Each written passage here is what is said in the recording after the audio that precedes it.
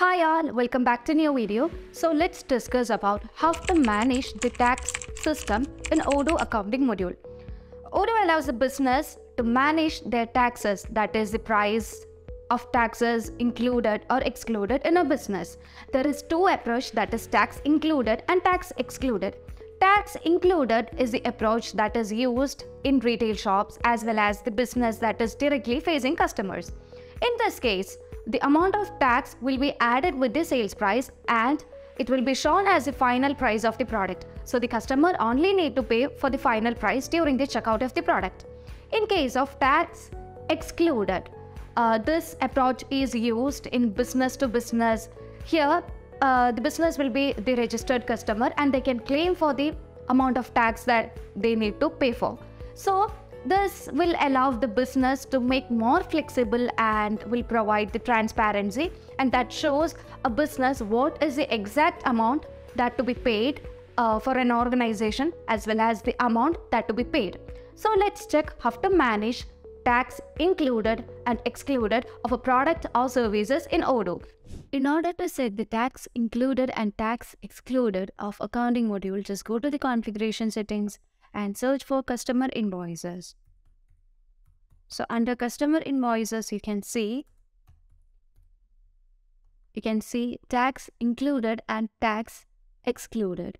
Let's choose the first option, that is tax excluded, and save the changes in the settings. And now we can also set a tax for the product.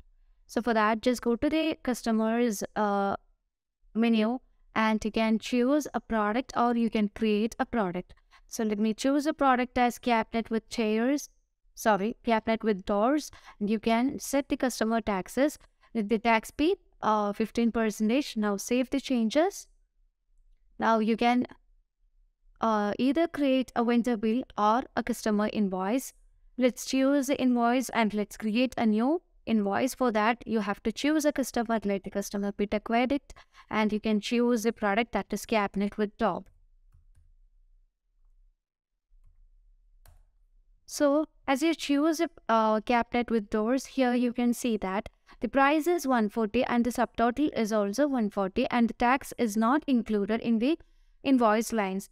And the tax is only calculated in the total amount of the product under the in the invoice form. And you can click on confirm and click on register payment, and you can create the payment so that after reconciliation the payments will be moved to the back. Now just go to the configuration settings and you can search for customer invoice.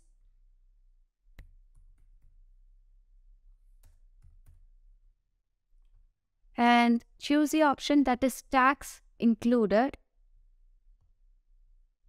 and save the changes. Now let's create a new invoice with the same product. Click on new and let's choose the customer as Azure interior and choose the same product, that is cabinet with door. So as you select the product in the invoice lines, you can see that the price of the product is 140, but the subtotal is 161. Okay, so in case of tax included, it will be calculated as the sum of sales price plus the taxes.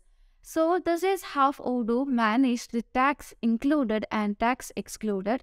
Now click on confirm button so that you can make the payment by clicking register payment.